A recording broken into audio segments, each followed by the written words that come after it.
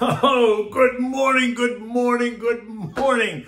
Today is Thursday, December 29th, 2022, and we're just 2 days away from the end of the year. So there's today and tomorrow, tax loss harvesting, lots of kind of action like that going on. And where is Santa? I guess the Grinch, in fact, came in and stole Christmas. But let's just move on and think about it. It has been a tough year for sure. So, I am Kenny Polcari, your host of the party, and here is what you need to know for today and tomorrow and then into the new year. Yes, 2022 was a tough year. The Grinch did come in and steal the Santa rally. Investors now doing lots of tax loss harvesting and reallocating to sectors that they think are going to do better next year. It makes perfect sense. It happens every year, right? The headlines are all negative, and so therefore the path of least resistance is lower. And will COVID strike again as a new surge reveals itself in China? And that's becoming a big concern. So what are we having for dinner? Well, it's a holiday drink, and it's called Coquito, and we'll get there in a minute. So the headlines keep coming, and the algos keep sending wave after wave of sell orders to the market, because during this anxious time, the path of least resistance is lower. It's always lower when the news is unclear. But what's really curious is that lots of the headlines are not about central bank policy, sticky inflation, collapsing home prices, or rising rates.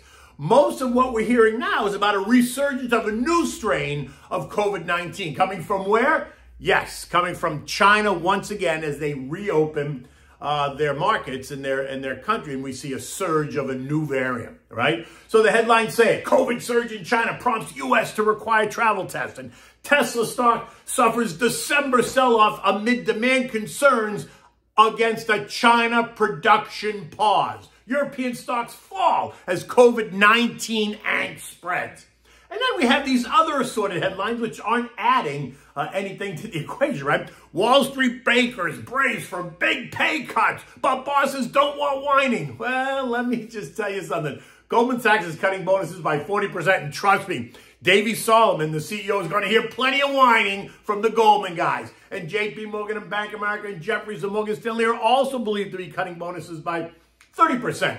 And there's going to be plenty of whining there as well, right? Because that's what they do. Big investment bankers, they whine when it doesn't go their way. Anyway, and then how Southwest melted down, right? That stock lost 5% yesterday after we saw this massive meltdown over this past week. And crypto customers sell claims at a loss to avoid a bankruptcy wait, while FTX diverted $200 million of customer money for two venture deals that caught the SEC's attention, of which I have to ask, when did it catch their attention? Because it didn't catch your attention before FTX collapsed, so it's interesting on when and who was watching, right? And so what this says is that investors are exhausted and the algos don't know what to do, right? It's not a statement that the buyers have gone away, because quite the contrary. The buyers are alive and well. They have not gone away. They just don't need to be as aggressive, right? The buyers are in control at the moment because the sellers need the buyers to engage. But if the buyers see no reason to take stock, they also don't see a reason to just stand there and get run over, then they're going to let the sellers panic a little bit and push prices lower, which is exactly what's happening, right? As the market's down day after day, the sellers are panicking. Where are the buyers, right? By the time the closing bell rang on Wednesday, stock prices were lower once again. The Dow lost 365 points, or 1.1%. The S&P gave up 46 points, or 1.2%. The Nasdaq lowered by 140 points, or 1.3%. The Russell lost 28 points, or 1.6%. And the transports gave up a whopping 231 points, or 1.7%. And all this reveals is that investors are just exhausted, right? They're here, but they're tired, so they're sitting back. Look, it's been a long year. Stocks have suffered, and the news has not been good. And so why would you expect the buyers to be aggressive, especially now? On top of all the negative headlines concerning a range of issues, we're still dealing with the weakening U.S. macro data, an aggressive Fed, and an equally aggressive European central banks and other central banks around the world. We have rising interest rates, and that does two things, right? It puts pressure on stocks, especially the sexy high-growth ones get hurt the worst. Nasdaq down 35% year to date, while it also offers investors an alternative. See, 3-month T-bills are now yielding 4.3%.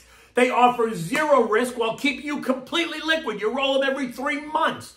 2-year treasuries are now yielding 4.35%, but you have to hold those for a bit longer. But it's all better than losing money in the market if you don't have the time or the stamina to take advantage of what is surely going to be known as a long-term buying opportunity. Buyers in the market now are saying that they don't know where the bottom is.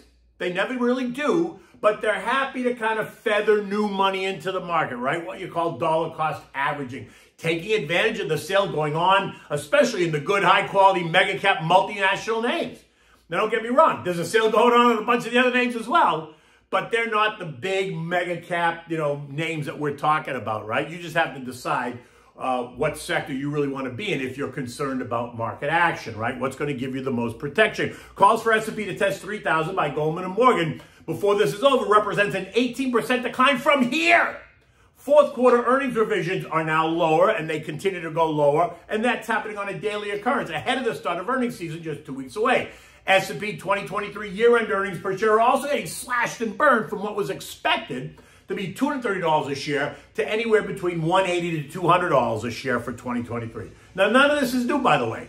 This has been the narrative for months. So anyone who's going to point to these arguments as the reason for this recent weakness is missing the boat. The fear now is that the narrative is wrong, or that investors are just shuffling the deck, selling the losers, of which there are many, and it makes sense, and repositioning themselves for the new year. Just to be clear, I'm in the camp that we could test the October low of 34.70 before we find a bottom, which represents another 8% move down from here.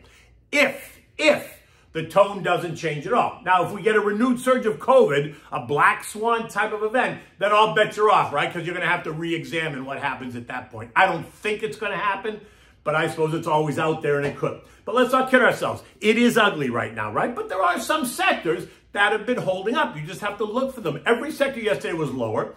Energy leading the way down 2.2%, but that's still up 55% year to date. Now, it was down yesterday on these renewed COVID fears and what it could do to the energy demand story. Tech, XLK, down 1.6%, leaving that sector down 31%.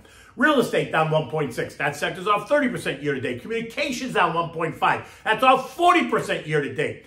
Basic materials, XLB, down 1.5%, leaving that off 15%. Industrials down 1.3%. That's off 8%. Consumer staples were down 1.2%, but that's only off 3% year to date, while consumer discretionary is down 30%. Healthcare gave up 0.6%, but that's down 4% in the year. Financials are down 14% on the year, while utilities lost 1%, and they're down just 1% on the year. Housing, XHB, is down 13% year to date. Retail, XRT, is down 35%. Semis down 38%. Metals and mining, they were off 4% yesterday, but they're still up 10% on the year. Aerospace and defense was down 0.7%, but that's up 8.5% on the year. The value trade off 8%, while the growth trade is down 32%. On the contra side, it's a different story. The basic retail hedges are all up and up significantly. Dog is up 1.1% yesterday, so it's up 6% on the year. The SH, which is up 1.2% yesterday, is up 20% on the year. And the PSQ gained 1.4% yesterday, and it's up 40% on the year. Treasury yields are on the rise, and they remain inverted, and getting more so. Oil was traded back up to $80 ahead of the severe winter weather we got last week, is now trading back at 77.5 on those renewed COVID fears and what it will do to demand. I think it's baloney, but whatever. Gold is trading right at the trend line, 1812, holding on to that as it continues to churn between 1750 and 1820. This morning, U.S. futures are churning a bit higher as we enter the final 2 trading days of the year. The Dow's up 44 points, the S&P was up 12, the Nasdaq 65, the Russell was adding 6 points all at 6 o'clock this morning. There is no eco data to speak of that's going to do anything to determine the path of stocks today. All of the action will be driven by the year-end tax loss selling and investors looking to take advantage of good quality names ahead of the new year as they reposition themselves in sectors that they think are going to hold up better. Now, here's the thought. Unlike stocks, that if you sell them to do tax loss harvesting to take advantage of that loss, and then you cannot replace that same position for 30 days without negating that sale, cryptos do not fall under that rule. Why? Because they're not securities. So you can make a sale today, you can take the loss and immediately turn around and buy that position again to maintain your exposure. Now, I'm not telling you to do that.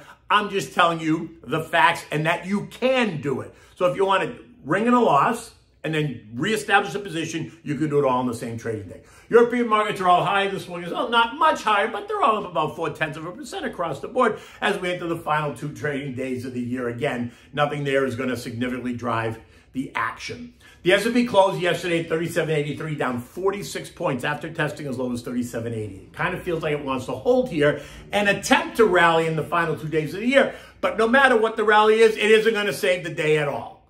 Just saying, this year, I guess the Grinch did come in and steal Christmas. Okay. So what do we have? And this is not a meal. This is a drink that you serve around the holiday season. It's a Puerto Rican drink. Comes from my wife's side of the family. It's called Coquito, which means little coconut, and it is a traditional Puerto Rican Christmas drink. It's kind of like eggnog without the eggs. Although I do understand some people do put eggs in it. We do not. My wife does not. It's a great drink to serve to your guests on New Year's Eve when the ball drops. It's not a drink you're going to drink all night. It's a drink that you would drink to celebrate like that event. So for this, you need dark rum. Like Flor de Caña works great for this. You need 1 can of cream of coconut, like a Coco Lopez can of coconut. You need 1 12-ounce can of evaporated milk, 1 14-ounce can of condensed milk, 1.5 teaspoons of vanilla extract, and you need a cinnamon stick, right? Now that's per mix, right?